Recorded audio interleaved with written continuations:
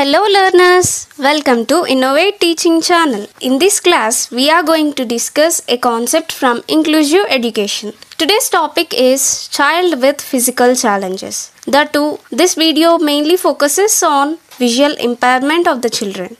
So let's discuss what is visual impairment, its types and categories, what are their characteristics, and what are the causes, and how are the educational programs managed, and what is a Braille script. Let's discuss them one by one slowly. First, let's see what is the introduction of children with physical challenges. A physically challenged child may be defined as a child who has a disability of locomotor and neurological origin. Locomotor disability is a kind of disability that restricts limb movement, like a bones and joint movement, and neurological disorder is a kind of disability which is related to the nervous system.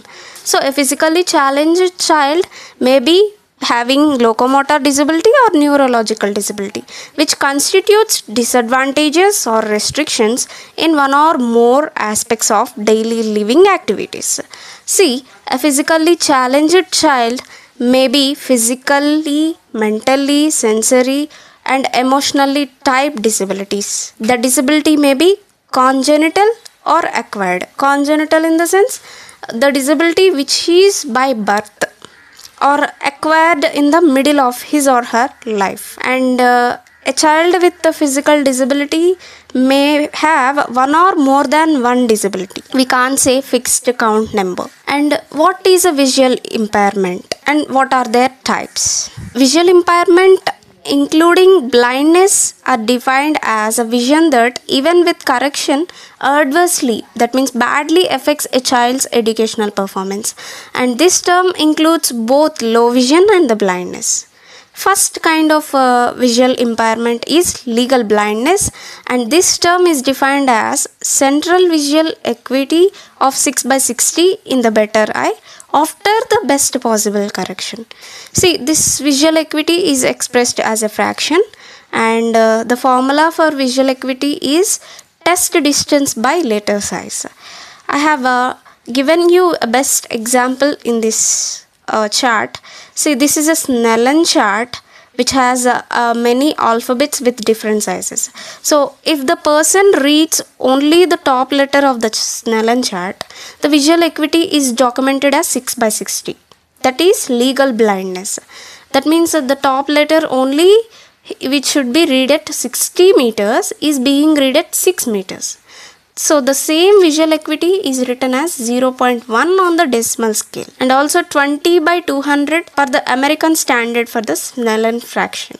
So the visual acuity of 6/60 or 20/200 is equivalent to +1 on the log MAR scale. And the next kind is totally blindness. That means no eyesight is available in both eyes of a person. So he will be completely, totally blind. And therefore the total blind is defined as complete absence of visual perception. And the next type is partially sighted. A person who has a visual acuity of 6/21 or 20/70 or less in the better eye after the best possible correction is known as partially sighted person.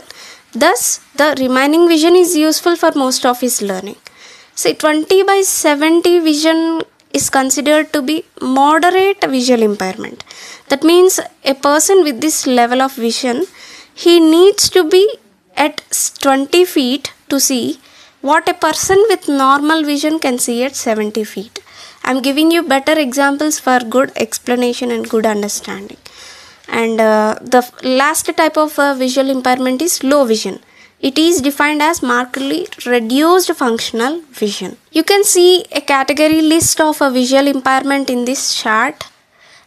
There are mainly 6 categories started from 0 to 5, and the corrected visual acuity, VA stands for visual acuity, better eye, is denoted by different fractions. You can see the chart, and according to that visual acuity fractions, WHO, World Health Organization, defined different categories, and the other working eye is named in this category, and the final column is the Indian definition. You can compare WHO definition, working definition and Indian definition with the fractions of visual acuity. And next, moving to the characteristics of visual impairment. So he or she rubs his eyes excessively. The eyes are watery. Eyelids are often red. Holds objects and books too close to the eyes. Head is very close to the book or any reading materials. Squints. Squints means the case in which the eyes don't look in exactly in the same direction at the same time. Blinks his eyelids more frequently. Takes help from the peers. Regular headaches. Bumps into the objects or into the people. Poor eye and hand coordination.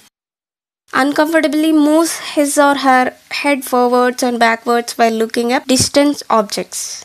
Loses place while reading into the lines of a book. Pressing through fingers on the eyeball to see clearly. Pain and irritation in the eyes. Not able to see during night times. Depending too much on oral information because of his night blindness. And not able to read in poor lighting conditions. Poor performance in the class, poor handwriting that one cannot be prescribed as visually impaired by finding one or two symptoms unless there is thorough medical checkup and functional assessment. So these are many characteristics of visual impairment. Next, what are the major causes for this visual impairment disorder? Common diseases like cataract, glaucoma, age-related macular degeneration, that means breakdown of eye macula, corneal ulcers, diabetic retinopathy, childhood blindness, be it if moderate, xerophthalmia diseases, and conjunctivitis. Onchocerciasis, that is infection cause, retinal detachments, albinism, defect in melanin, astigmatism, nystagmus, that is uncontrollable movements of eyes, and optic atrophy, trachoma, infection in eyes. So these are few of the causes of visual impairment.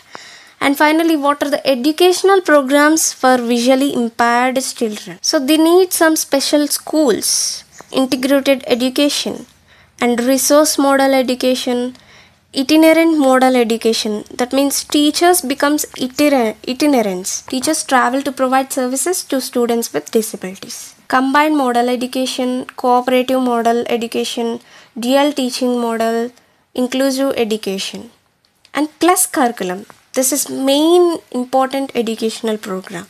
Plus curriculum includes the specific skills peculiar to blind people, and this curriculum is said to be plus curriculum skills, which include braille reading, braille writing, orientation and mobility, daily living skills, sensory training, use of mathematical devices like abacus, etc. And you can see braille cell configuration given in this figure.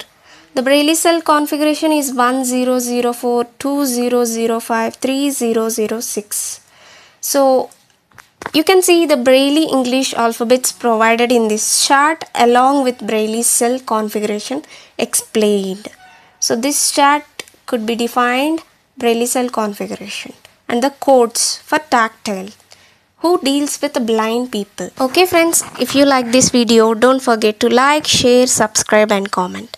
I'm signing off. Thank you. Bye. Click the bell icon to get latest notifications. Don't forget to like, share and comment. Thanks for watching. Subscribe for more videos and stay tuned to our INNOVATE teaching channel.